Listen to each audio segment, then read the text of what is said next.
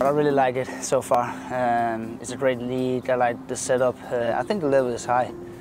Really good players over here, and I think some of them could do a decent career in Europe as well. I think I have a Europe education in how we do things in Europe and the way we want to play, and I think I want to add that to the team, like focus, on being organized, on defending, actually, you can say, especially in Denmark. It's very important to be well organized.